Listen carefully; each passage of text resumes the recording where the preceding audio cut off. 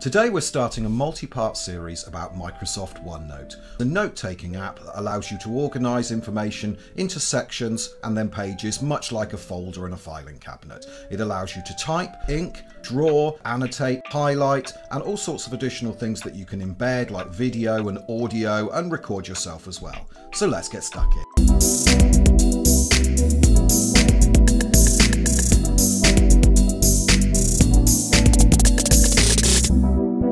Today we're talking about Microsoft OneNote, and because it's a massive topic, we're going to start with images and inking. Let's go. Well, OneNote is primarily a note-taking app. Notebooks are split up into sections, like this, and inside each section, pages that can have a range of different content within them. You can embed things on a OneNote page, you can link out to other locations, and this makes it really great for teaching.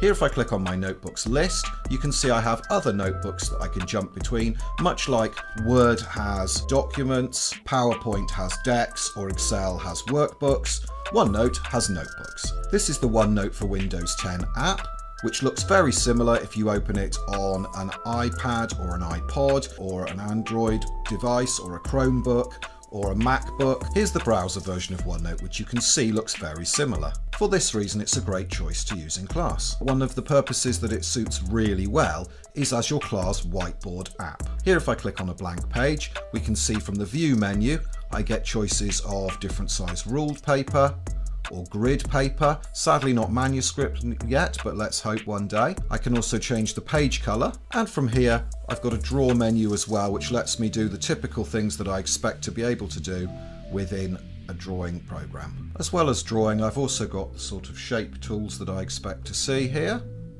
So this range of inking, text and page tools make it really easy to use OneNote as your whiteboard software. But what it does better than any is allow you to organise that content. Where the OneNote really comes into its own is how you can share it to learners. Well, there's a number of ways, and for that we need to look at where OneNote lives. If you're not using Office 365 in your school, then you can open your own Microsoft account by going to onenote.com, and this will let you either sign in or sign up for a Microsoft account, and then you can use OneNote for free.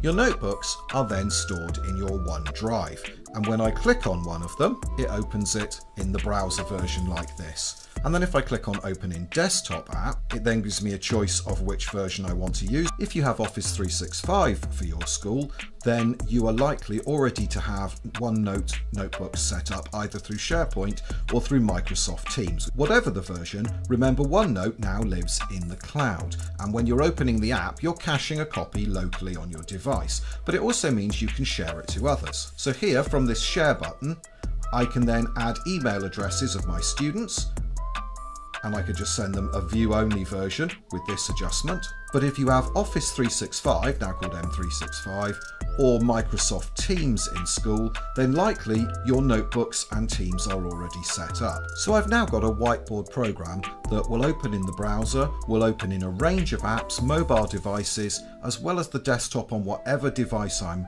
using, and will also look the same on whatever my students or pupils open it on as well. And because it syncs back to the cloud, the changes I make on one version will update across all of them very quickly. So we've looked at how we can change the background effects with paper styles and different colours. There's a lot more we can do that will help with this though.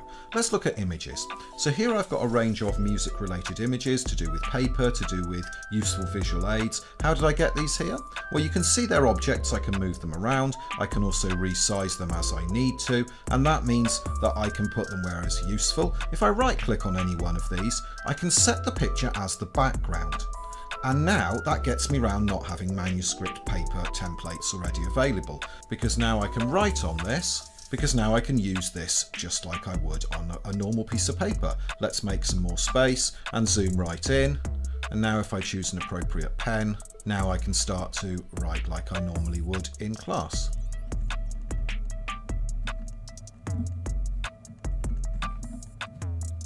Not bad with a mouse, but much better with a proper digital pen. So how do I get images onto this page? Well, I can copy and paste them. Also from the Insert menu, I can insert pictures from images that I've already stored, from the camera on my device, or from online I can search within OneNote using the built-in Bing search tool. Being able to make images into backgrounds is really useful.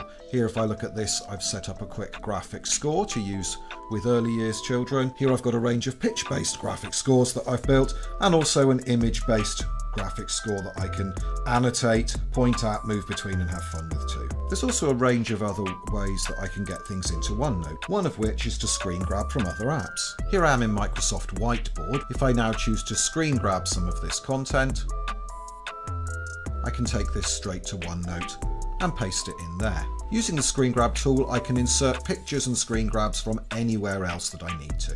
Because I can share the notebook to learners, I can use this to build a digital and rich media library as well of information. You can see I can set up here a text that can be copied for learners to use elsewhere. I can use my draw tools to allow me to highlight, and I can also leverage the value of rich media. Here I've pasted a YouTube link straight onto the page, which you can see plays from the page, as well as a range of other images. Because OneNote pages do not run out, I can go in any direction I choose to expand the content. I can also place hyperlinks on the page, which will link out to other websites. Down here you can see I've taken advantage of that manuscript tool, which I really should set as background. There we go, set picture as background. Now meaning that I can use those inking tools to make examples either in advance or as part of the lesson with the learners. There's very little that can't be stored or embedded on a OneNote page. Let's move down and have a look at this embedding documents page. Here you can see a PDF of the lyrics to Twinkle Twinkle Little Star have been placed on this page, and because when I dragged it onto the page, I have the option to either store the file on the page or print it to the page like this. A tool that we're going to be using a great deal more in the coming videos is in the Insert menu, and that is to insert audio.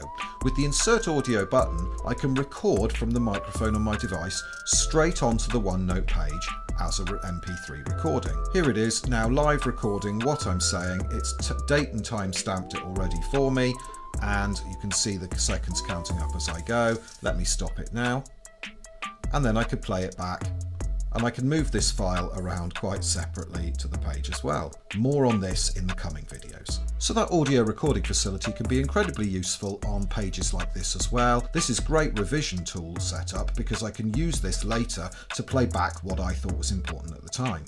Getting students into the habit of doing this kind of note-taking task is a really strong way to set themselves up for success. Next, we're going to look at sharing files. So here on this sharing files page that I've made as an example, you can see I've got some examples set up looking at form in music. So something that's really good to help learners compose is to use forms that already exist. Here I've got a couple of songs that they're really familiar with: Twinkle Twinkle Little Star, Three Blind Mice, London's Burning. And actually using these structures and then part of the melody to help children start to compose is a really important way to give framework to what they're doing and not just give them that blank piece of paper that can be terrifying. So how have I done this? Well, you can see I've got 3 examples here, and normally I just focus on one in a lesson and we go from there together. I just wanted you to see a choice of them. So if I now click on this version of Twinkle Twinkle Little Star, I'll double click that file. It's now opening it in Finale Notepad. Finale Notepad is the free version of Finale's professional notation software. Let me go to View and change this to 200 straight away because that's a lot easier to deal with. And what I would do with students is teach them which of these menus they can hide and put away straight away, because it's just too much to deal with when you're starting to learn how to use a notation software. But Finale Notepad is a good solution, and I'm going to cover this in a separate video as well. So here now we can play this using the transport controls. And we can annotate it here and look at it, but also using the screen grab tool.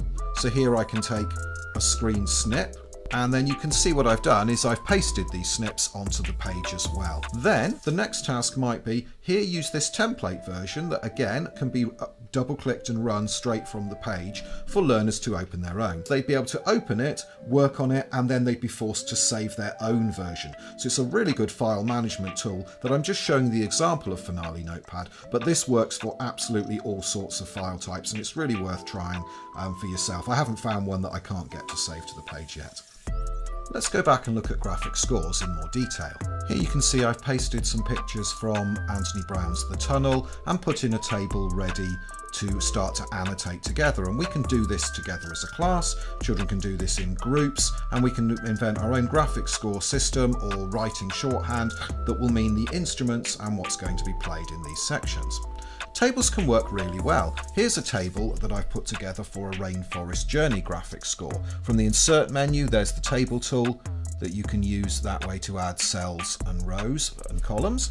Here you can see I've just used the table shading tool to allow me to give it a little bit more clarity. This is something I can give to groups to go and do themselves, or we can do it together as a class. Tables have multiple purposes. So here let's look at this rhythm strips task with graphic scores. Here you can see I can take some of the tools I've already made and we can put them into a graphic score as a class or individually. Here's a Kaherva pattern, which works really well when you decide what the graphic symbols mean yourself. Again, because you can draw, you can always annotate on top of these things as a class. So I can move now to traditional notation very smoothly from the type of graphic scoring we were doing later.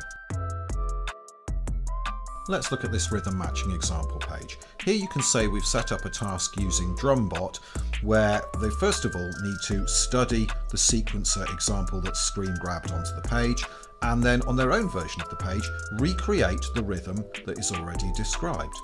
Then compose a hi-hat rhythm, open DrumBot and recreate it themselves.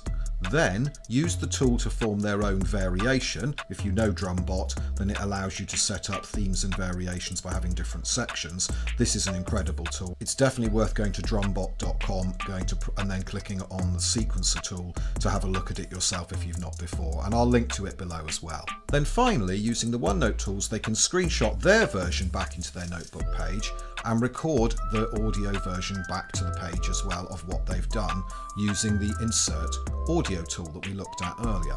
In this way, you're getting a really good record of students' work. Here you can see we can do listening tasks based on structures in music. So let's drag a piece of music onto the page to see how this might work. So I'm going to make a bit of space here, and then let's move this out the way.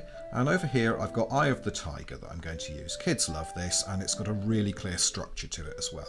So I've dragged it onto the page, and what do I want to do with it? It's only a megabyte. It's in size. I can upload it to OneDrive and put a link in, or I can insert it as an attachment. That's how easy it is to add files of audio types to OneNote as well.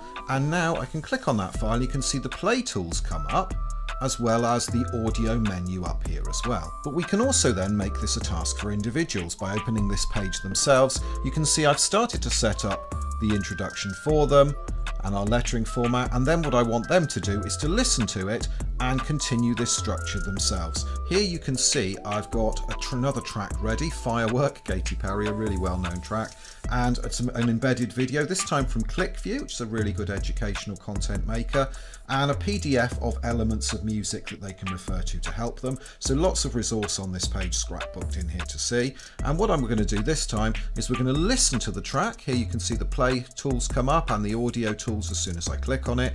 And then down here, rather than writing in this time, although we do want to make some notes about the instruments we hear at different parts of the songs, this time we're going to do graphs. So we can use the draw tools on our device. That is a bit easier to use, and move there, here we go. And this time, if we're setting, here I've got this type of table that works really well. So we're going to set a baseline volume for the dynamics at the beginning, and then we go into what we consider the second section. Then we're going to think about, does it get louder? Well, actually, yes, it does.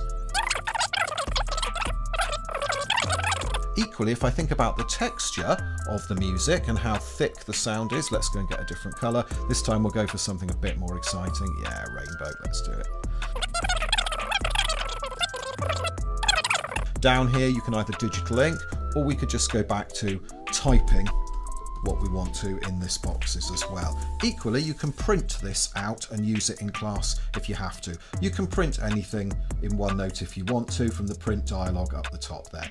So that's it for what are the introductory tools in OneNote to let you embed a range of content, use inking, use images, and draw all of that together to start to create some rich media content for learners. Well, I'm really excited because the following videos we're going to look at tools like embedding, even if they're not in the classroom with you. Following that, we're also going to look at something called audio bookmarking, which is just the most incredible facility in OneNote, but also as a way to feed back to learners from things that they've done for you, which I'm just so excited to share. So I'll link to those on screen as well. What I'm going to do now is link down below to the tools that we've used today and also to my course on Skillshare. So I have a course on Skillshare that is how to get up and running with OneNote. It's to take yourself from complete beginner with OneNote right through to be able to organize absolutely any part of your life and use all the tools on OneNote. It's massive. It's about 2.5 hours all in, so you might want to dip in and out of it. But the link below will give you 2 weeks of free access to Skillshare, which is more than enough to watch that course, as well as lots of the other brilliant courses that they have there. So that in the link below. I hope you've got value out of today. If you have, please hit the like button. Consider subscribing so that you get notified when new video content's arrived. There's a couple of videos appearing on the screen now, which will be the follow-ups to this, as well as anything else that might be useful to you. I hope you've enjoyed the video today. Thanks for being here.